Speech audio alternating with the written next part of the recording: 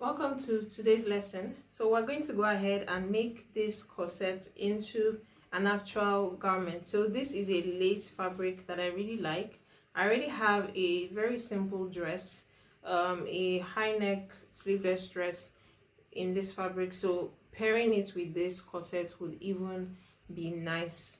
So this is the corset that we are making, and the method that we're going to use for this class is called the one layer method. And what it means is that the corset is just going to be one single layer, so we're not going to have a lining or anything, just one layer.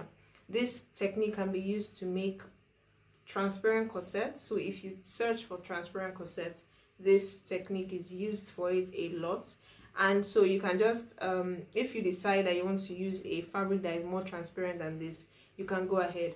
So a side note, I want you to avoid fabrics that are really delicate. So don't use things like taffeta, plain fabrics that are really delicate like that. So look for fabrics that have a little bit of body, like maybe lace, brocade, or fabrics like that when working with this technique, because there is no form of interfacing that is going to hold the fabric in place. So when you're working with this single layer technique, please make sure you're using a very strong fabric. Now if you are working with something that is a skin tone, for example an illusion net, please work with corset mesh. It is very strong. And there's another method for working with that, which I might add to this lesson if I feel so inclined. I might add it to this lesson maybe towards the end. I would explain how to go about making that type of corset. So I'm going to go ahead, place my fabric on this, add my seam, just cut it out since I don't need to add seam allowance anymore, and then take this straight to my machine where we are going to start sewing this up.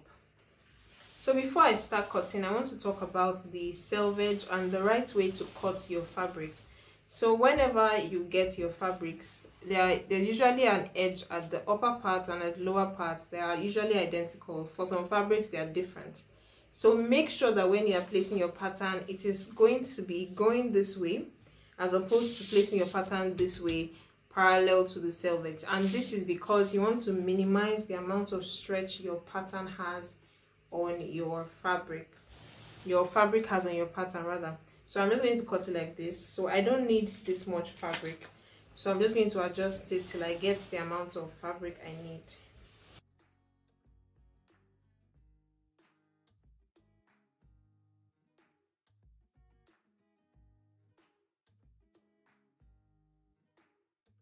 So one thing I want to point out is that for this technique, you don't need this much seam allowance. So I'm going to go ahead and trim this seam allowance to 1 centimeter.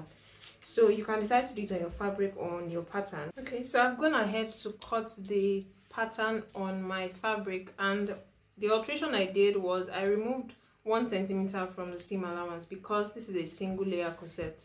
So for some other single layer corsets, if you're working with very straight lines on your corset, then you should leave the 2 centimeters and use that as your boning channel. But because we're having curves and angles on this pattern, it's advisable to just work with 1 centimeter, so it's easier for you to sew.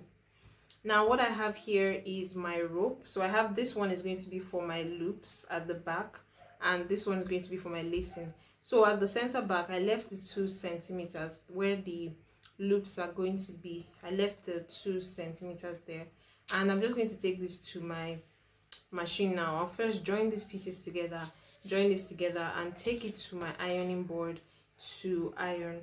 So how to join it is you're going to join the center back together and the center front together, take it to your machine, and you would iron. And when you're done, you would join the side seams together. So I'll take this to my machine to show you what I mean by it being a single layer corset and how to make sure inside it's very neat. The inner part of your corset is still very neat. Alright, so what I mean by a single layer corset is this. You are going to sew your side seam, your seam allowance, to the right side of your fabric, not to the wrong side, to the right side. And this helps to eliminate any allowance or any rough edges on your pattern. So I'm going to start with the center front. So I'm working with a lace, so make sure there's no stone, and you just sew that seam allowance there. and you would attach the second one. So I'll just attach the remaining patterns.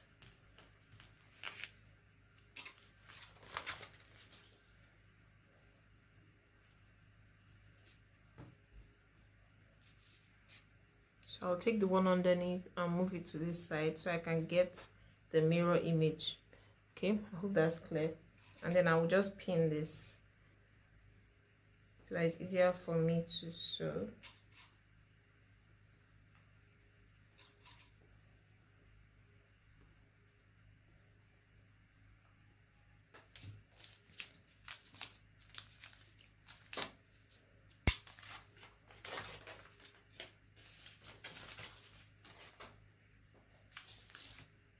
So I take the one underneath, I flip it, and I turn it to the other side. So that's pretty much how I get a balanced corset pattern every time. Or you can label your patterns, but if you're working with something transparent, you can't label it without damaging the fabric. So I've pinned it now, and I'm just going to sew. So I'm going to sew it on the right side like this. So the wrong side is going to be very neat.